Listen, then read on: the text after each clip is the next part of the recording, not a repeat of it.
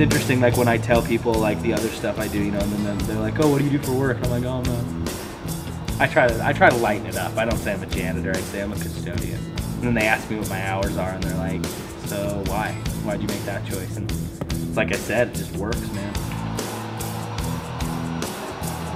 So like I ran into my mom. She like went to some event on campus, and I think she had forgotten that I work here, or at least like pushed it out of her mind.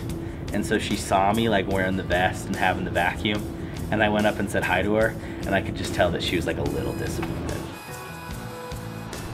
Just a little. Like, you know, she never would have said anything, but I could tell she was kind of like, oh, my son's cleaning the building, you know? I hope not all custodians' mothers think that way. I mean, to me, it's just like any other job. I don't know, there's just something about the guy who has to clean up after you. There's something sad about that, I think, to people. It is kind of sad. The hardest part is being motivated to come here at 9:10. It's the hardest part. Once you're here, though, it's fine. Like once you get at UVU, you're like, all right, I can do this. It's tough because like you just have to realize like you're gonna average 6 hours of sleep during the week, sometimes less than that if you have to get stuff done. With all the other responsibilities I have as a student, not only my classes, but the other things that I'm involved with, my days were so filled up with other stuff that I couldn't do those other things that I'd committed to do. And so this was the job that I chose, and I mean that's the whole reason I chose it, is because it just worked with what I was doing. I'm gonna be honest, you guys almost got a shot of me falling down the stairs. I have fallen down those stairs before, actually. Really? Yeah, the thing that's nice though is when you're all by yourself, nobody knows, you know? It's just your personal falling down the stairs.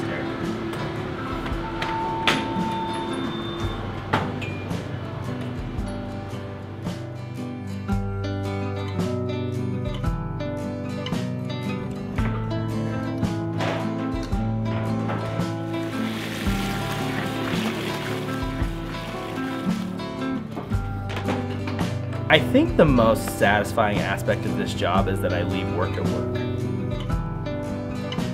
It's so demanding to come here at 9:10, leave at 1 in the morning. But at the same time, when I leave, work's over.